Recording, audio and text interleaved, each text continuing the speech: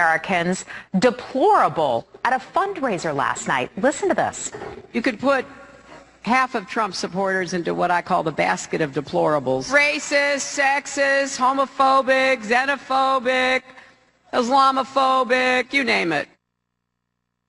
So will those words against Trump supporters cause condemnation from voters on both sides of the aisle? Joining us for a fair and balanced debate, Republican strategist and Trump supporter Paris Denard, and Democratic strategist and radio talk show host Garland Nixon. Garland, let's start with you. Good morning. Is that really how Democrats view Trump supporters, as deplorable?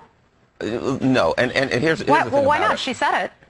Well, now, I believe that most Democrats, yes, to some extent, believe that there is an element within the group of people that support Trump, Donald Trump, that are racist and that may be referred to in the way that Hillary said that. But no, certainly no, Democrats don't believe that all Trump supporters are like that. And I don't think that that was a good thing for Hillary to say. I don't think that's going to benefit her. Something somewhat similar that Mitt Romney said when he ran for president, you know, the 47% of people being on the dole, something akin to that, got him in a whole lot of trouble, not just with the media, but also voters. So, Paris, is this going to hurt Hillary Clinton?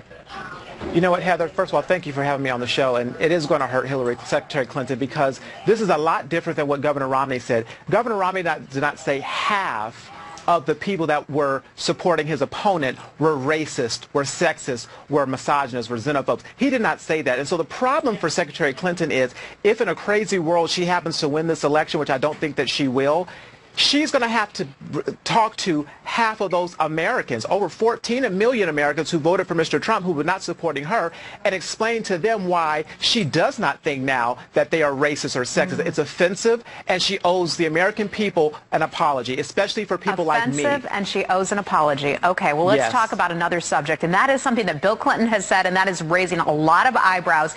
He says that Donald Trump's Make America Great Again is racist. Listen to this. That message, where I'll give you America great again, is, if you're a white Southerner, you know exactly what it means, don't you?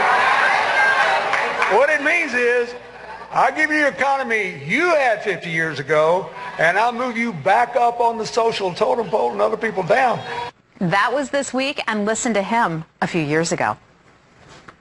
I believe that together we can make America great again. To secure a better future for your children and your grandchildren, and to make America great again. I want to attack these problems and make America great again. It's time for another comeback. Time to make America great again. So, Garland, why is this racist now if Donald Trump says it, but it wasn't when he said it?